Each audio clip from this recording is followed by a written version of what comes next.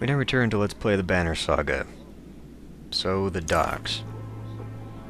When you get to the docks, your heart sinks. Not a longship to be seen aside from wrecks. Bodies float in the water. Buildings are trashed and boarded up. What happened here, murmurs Alette.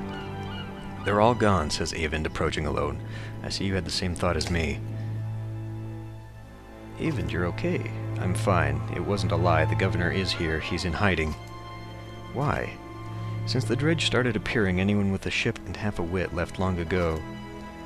People can't leave by foot. Food is scarce. The markets are bare. Beauregard is a fire keg waiting for someone to tip it over. So the governor's paying the ravens to protect him against his own people. And keep the peace, so to speak. It's more like a massacre anytime there's a hint of an uprising. Where does that leave us?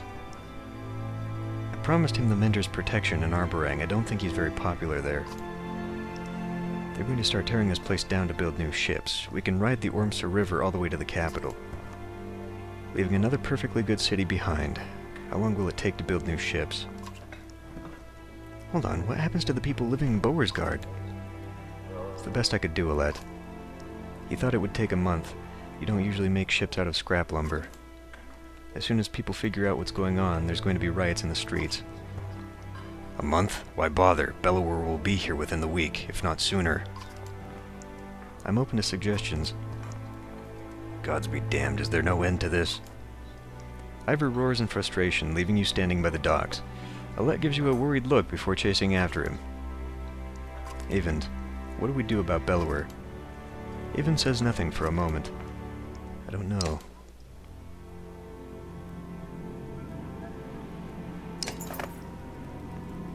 You find Ivor standing on the city walls, overlooking the fields outside.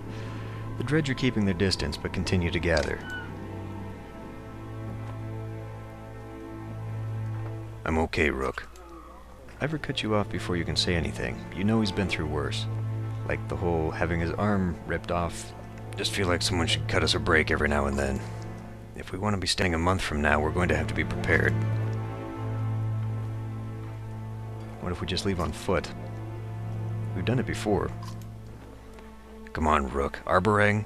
Since we left Skogar, we're only halfway to Arborang. Halfway! I'm so tired.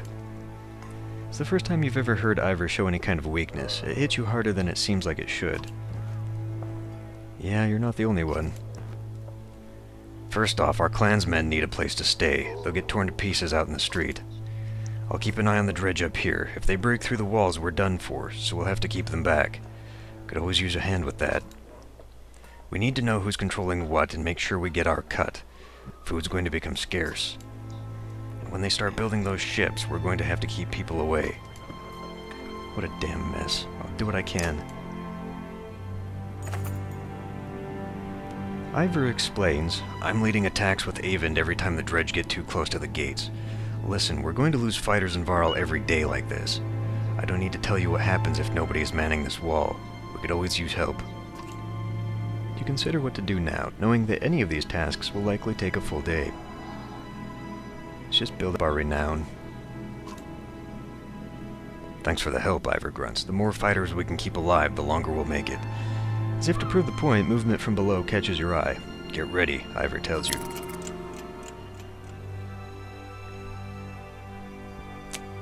That was Mogan? Yeah, Mogan was the defense guy.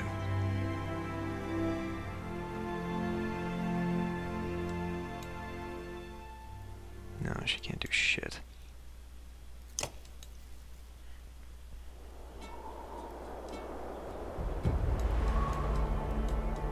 It's not as bad as it could be. Actually.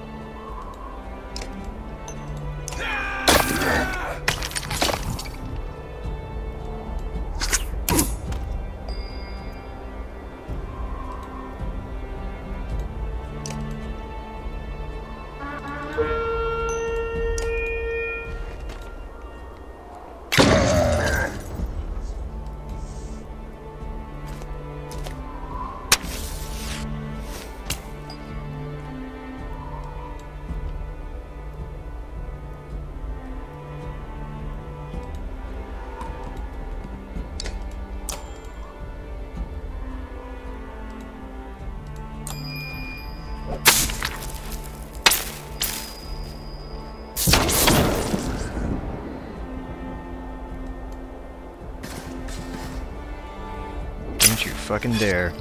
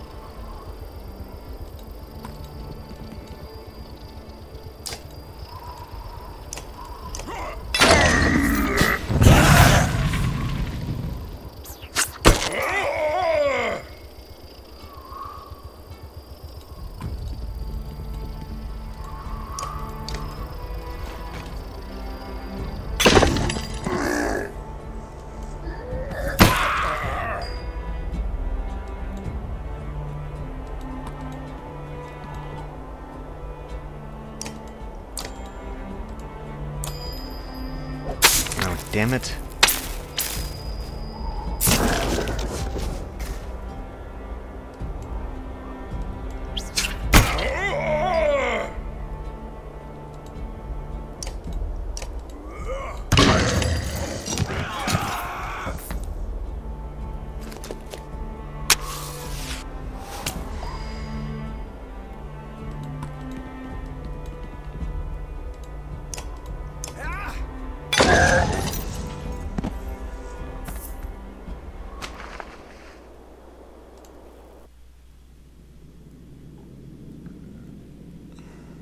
Okay, we're going to take this on a day-by-day basis. See you next time.